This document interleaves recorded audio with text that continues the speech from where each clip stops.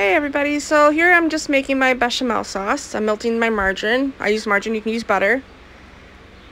You want to make sure this is, I cook on a high heat, but you got to be really careful when you're making this kind of sauce. It will stick and it will burn very fast. Here I've got my minced garlic and I'm going to add some basil. I don't have it pictured, but I am actually going to add a little bit of lemon juice to this as well, just for a little bit of zip. So there's my basil.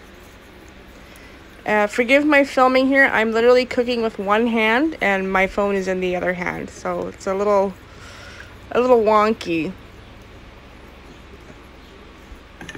just want to make sure everything's melted, and then you're gonna add your flour. I'm really getting ahead of myself here.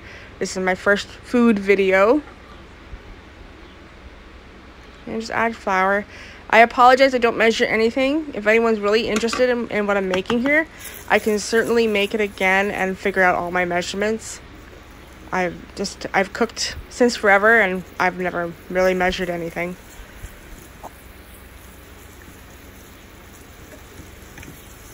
Once it starts to get thick like this, you can see it's bubbling away, I'll start adding some milk.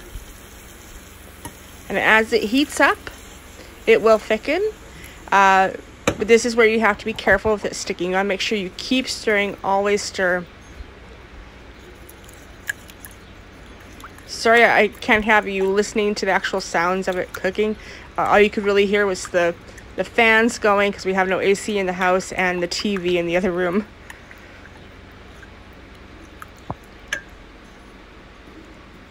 They're just cooking, watching the heat. It will start to thicken up a bit. So here I've already added a little bit more milk to it. And as it thickens, depending on how much sauce you want, you just keep adding more milk. And you can probably hear the fan in the background here too. So it's been a really hot summer.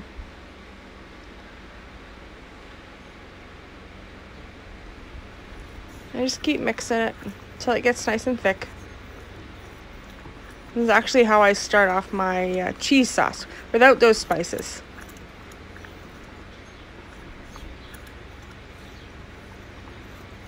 With the basics of making a white sauce or a cheese sauce. And you start with your roux, your margarine and your flour. Right. Starting to get nice and creamy. You see it bubbling now. Now I'm actually going to add spinach. I like my greens. I wanted to add some greens to this chicken bake. And the spinach cooks like in seconds. So just mixing it in here. I've actually got the heat off already.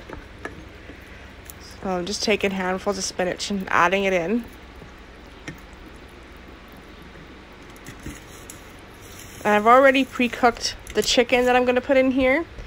And I'm going to cube it up and mix it in as well. The chicken I cooked with some Greek seasoning and a little bit of lemon juice. There it is. And all that yummy stuff. I actually glazed the pan with some lemon juice. I'll just mix that through. And that'll be the filling for the chicken bakes. And I'll show you how we make the chicken bakes. There we go. I'm a cheater.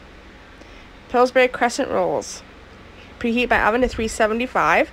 You're going to bake these for about 12 minutes or so. You can judge it. I've taken the crescent rolls and I've closed the seam up on 2 of them. Now I'll say it now, but next time I make these, I think I'm going to try using pizza dough. I'm also going to add bacon. I think that'll be really good. Just putting some cheese down. Cheese makes everything taste good.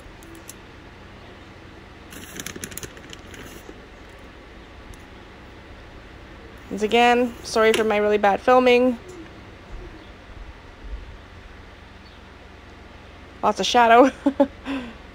And then I'm just spooning out. I've let this cool a little bit. It'll also help it get a little bit thicker.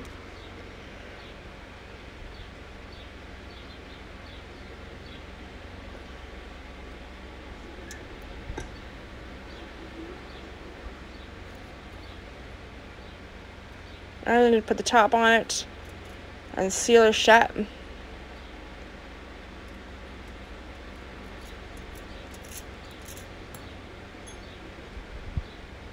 And then I sprinkle more cheese on top. And then I'm going to put them in the oven. I think I actually had them in there for about 15, but I would start checking them at 10 minutes. And here it comes. And you can see it's kind of soft. I think that's why I'm going to try using a pizza crust instead. And in the little dish up there, I've got some tzatziki sauce that I made in the morning. I will eat tzatziki sauce with anything. You can see the inside there. Once again, I'm one-handed and balancing my phone in the other.